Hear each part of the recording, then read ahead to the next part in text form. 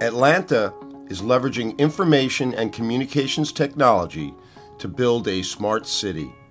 Mayor Kasim Reed and his team developed a comprehensive and inclusive plan. They call it Smart ATL. Our mayor likes to say that Atlanta is a city that's too busy to hate. So the city of Atlanta is one of AT&T's spotlight cities.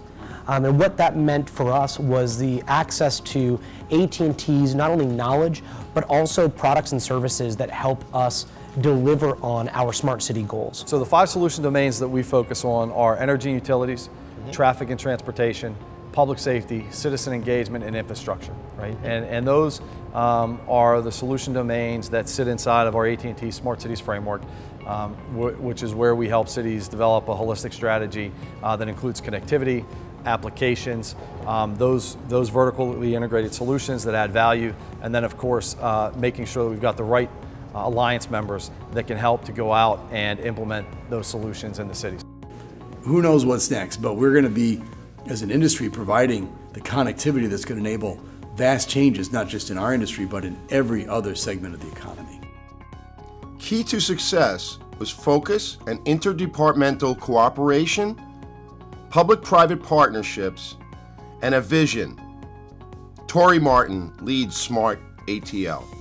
What we're trying to do, we're trying to leverage data in order to make better informed decisions on how to move the needle on areas like mobility, public safety, sustainability, economic development, equity, and city operational services. So we're trying to improve those things for the overall health of the city. Bringing on other departments like solid waste services through the use of big bellies, bringing our Department of Public Works through the use of IoT lights and traffic signals and traffic cameras. We're really starting to bring in a lot of the other departments into the fold in terms of utilizing data to be as efficient and as forward-thinking as we can be.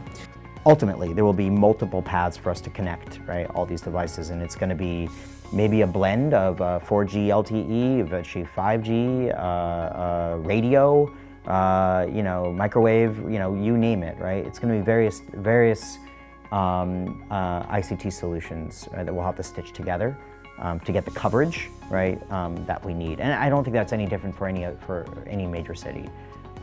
We can't do it ourselves.